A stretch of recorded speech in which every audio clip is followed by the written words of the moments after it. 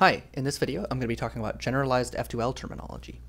This is useful for 3D cubing to really understand what you're doing in F2L, but it's absolutely essential in 4D F2L in order to talk about the things we're doing there and how they relate to 3D. So the first thing we'll talk about is that when you're building an F2L pair, there's two pieces. In 3D we call them the corner and the edge, but in general they might not be corners and edges. You might be pairing, say, edges and ridges in 4D. So we use the term head to refer to the piece that is kind of acting like the corner, and body for the piece that's acting like the edge. So if I build an F2L pair here, we have a pair consisting of a head and a body. Now let's talk about axes. This puzzle has 6 axes. An axis is a thing you can turn around. So this is the same as a face in a face-turning puzzle like this, but not all puzzles turn on their faces. For example, a cube has either 4 or 8 axes that you can turn around depending on how you count it. This puzzle has 6, the 6 faces. There's a few kinds of axis. So there's the base axis, which is where you'll be putting the heads of your F2L pairs. So here that's white. You see it has the corners. There's side axes, which are ones that you can turn as part of F2L that are not completely solved. They're partly solved initially, and your goal is to make them more solved. There's free axes, which are axes where you don't care about any of the pieces on it, right? Like I don't care about any of the yellow pieces as I'm doing F2L. So it is completely free. I can mess it up. There's the top axis, which is the free axis that you're currently working with. So in 3D, there's only one free axis. But in 4D, we'll have 2 free axes.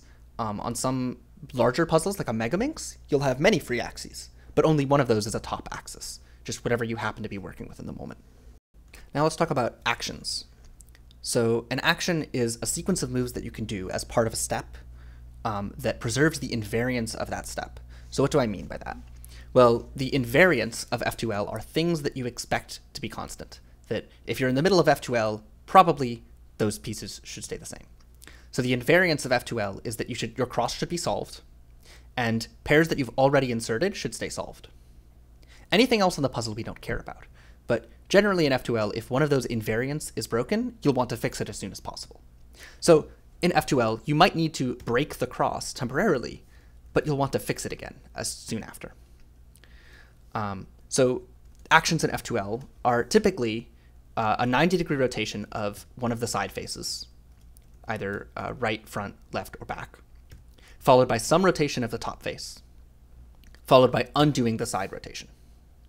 So that's 3 moves, and you'll typically do those 3 moves all as one unit. So we call it an action. And after doing those 3 moves, if you've done it correctly, your invariants should stay the same. Now let's talk about push and pull. So when you break the cross, that is a push, and when you reform the cross, that is a pull. So an action is a push, some rotation of top, pull.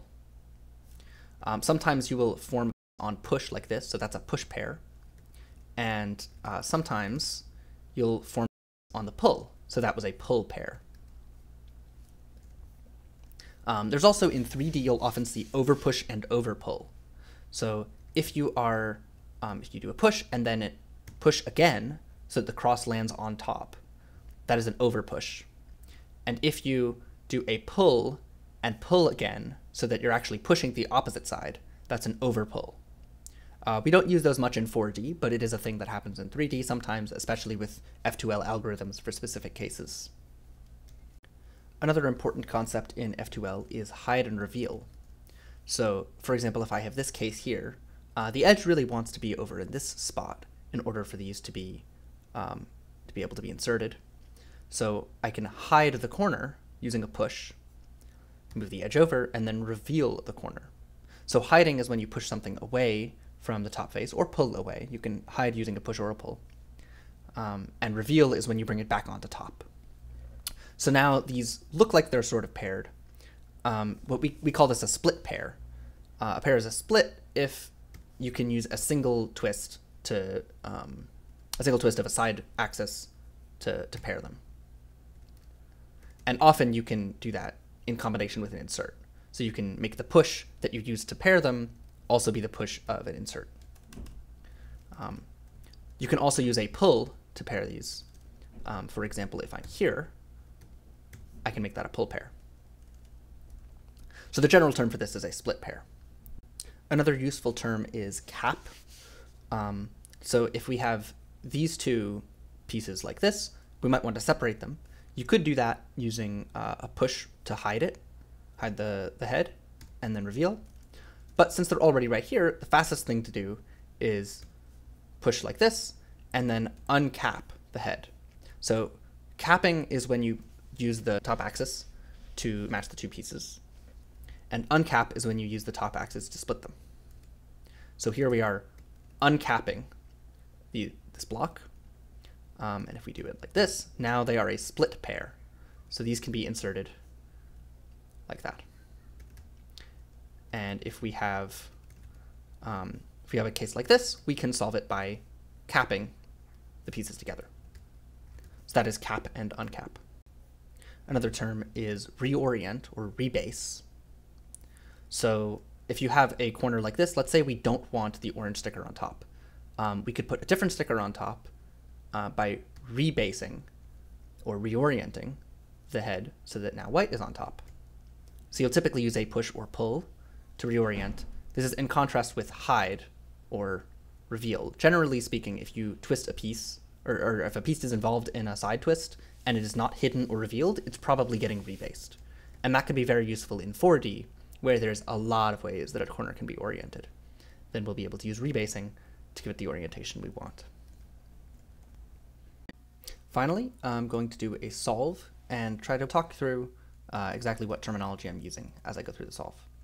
So first I'm just building the cross, aka the base. There we go. For the first F2L pair, we have it already inserted in the wrong slot. So I'll use a push and pull to get it out, and push and pull to put it back in. For the next pair, we have the head is already on the top cell. The body is in its slot but misoriented. So I'm going to reveal the edge and put it there, and then pull back. Now for this, we're going to hide the corner and slide the edge over slide the body over to match up with it. So hide the corner and reveal the corner so that they're paired. And then we can insert that using a push and pull. For the next pair, they're already paired but with the wrong orientation. So I'm going to hide the corner, slide the body over, and reveal the corner to form a split pair, and going to overpull that. So combining that into a push, pair them up, and insert.